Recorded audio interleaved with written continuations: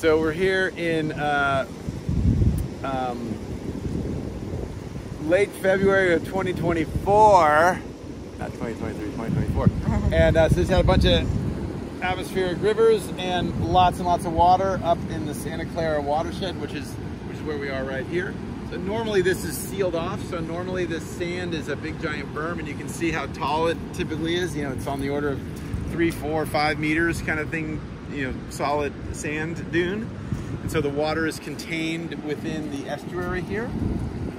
Historically, a lot of that flow is coming currently from the sewage treatment plant, the City of Ventura's sewage treatment plant, because the Freeman Diversion, which is 14 miles upriver from here, sucks that water out of the channel, and we use it for groundwater recharge for the farmers and stuff in the Oxnard Plain.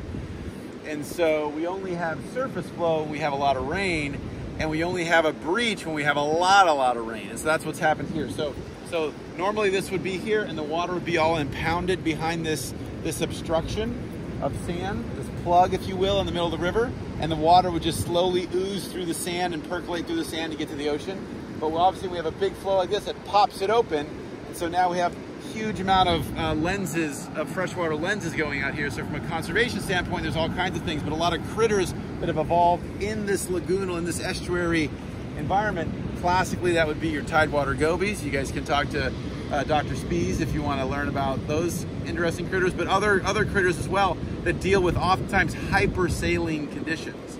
And so now it's very fresh. So this is an example of the extreme version. So you go from summertime, hot water, very salty, hard to live in, sometimes shallow water. Now we have relatively deep water.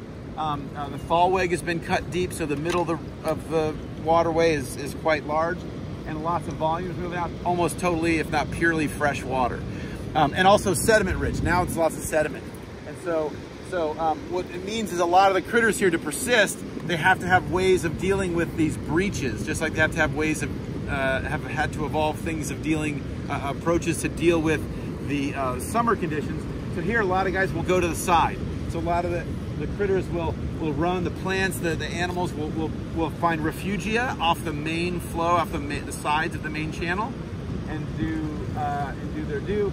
And one of the biggest management challenges we have these days is this stuff has come in. So this is a rundo, and so a rundo, which is this non-native but rhizomatous grass, very fantastic plant, very cool, has invaded a lot of these areas. So these areas that might otherwise have been refugia for plants and other critters are now oftentimes a monoculture, or close to a monoculture of this non-native invader. And so we have, this is a great example of an invasive species, of humans messing with hydrology, of the evolution of all these critters to deal with these extreme environments. And so rarely do we get a really cool view like this with the mouth open where it's just pumping, but this is an important part. This is a really key part of the system. And what we don't appreciate is these unusual things are just as important as the steady state, the day-to-day events.